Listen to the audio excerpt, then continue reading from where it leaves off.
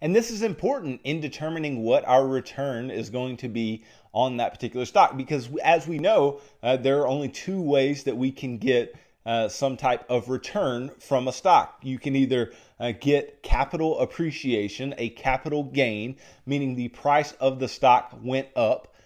So we look for that, but you can also get some type of return of capital to shareholders. And in this case, we're talking in the way of dividends. And so you can have a dividend yield and a capital gain, and that will give you your total return on a particular stock. So that's why the dividend yield is so important to know and understand, but it gives us an idea of what could we make off that stock just from dividends. And obviously not all companies pay dividends. A lot of companies, especially now, do not. Dividends are not something that are as common as they used to be. Some of the largest companies in the world do not pay dividends. Amazon does not pay a dividend. Berkshire Hathaway does not pay a dividend. And this is not necessarily bad for their shareholders, because those shareholders can still make money through capital appreciation. But specifically with Berkshire Hathaway, it brings me to the next part of how capital can be returned to shareholders that I wanted to talk about in this episode, and that is the share repurchase. In a similar way to being able to take money from earnings and pay it back to shareholders in cash in the form of a dividend, what you can also do as a company is you can institute a share repurchase program, or you might also hear them called share buybacks. And what a share buyback is in a similar way of taking your retained earnings, taking the earnings that you have in the company and paying them out. You will take earnings that you have and you will repurchase shares of your company stock from the market.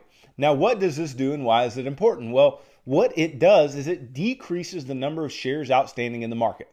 And when you decrease the number of shares outstanding in the market, then what you also do is you increase the per share earnings of the company, because they take their earnings divided by the amount of shares that they have outstanding. And so the earnings per share will increase because you decrease the amount of shares that are available in the market. Not only that, when you're talking about the price of a stock, you are talking about the price per share.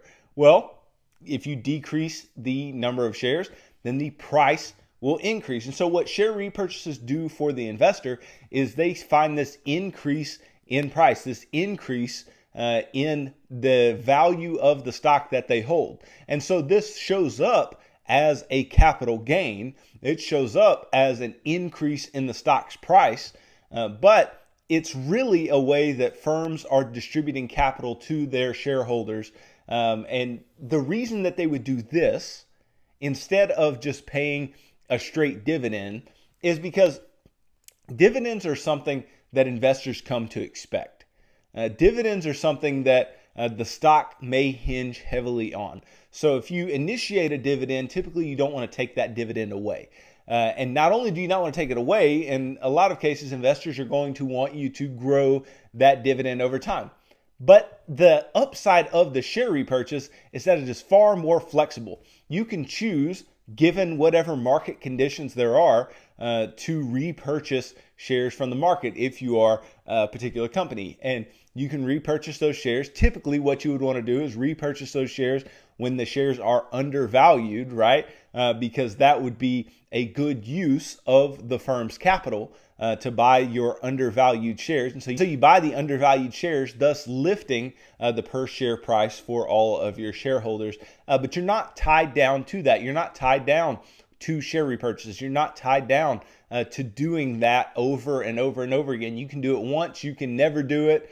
You can say that you're going to do it and not do it and not be in trouble for that. Yes, your investors may not like that, but there is no obligation to continue a share repurchase program past what you say or even up to what you say you are going to do. And so share repurchases can provide a lot of flexibility for a company, and it's a good way that companies can return capital to shareholders. And like I said, this is something that Berkshire Hathaway likes to take advantage of because they do not pay a dividend. And Warren Buffett says all the time, one of the best uses of capital, if you don't have any acquisition target within Berkshire Hathaway, If the stock's undervalued, then they will just repurchase their own stock, thus lifting up the value of shareholders, which is what they're trying to do in the first place. So you see the value that can be added there as well.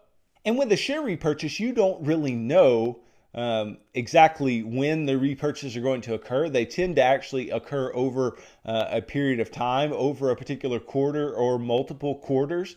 And you don't know exactly when the firm is repurchasing shares within the daily volume of the stock being traded.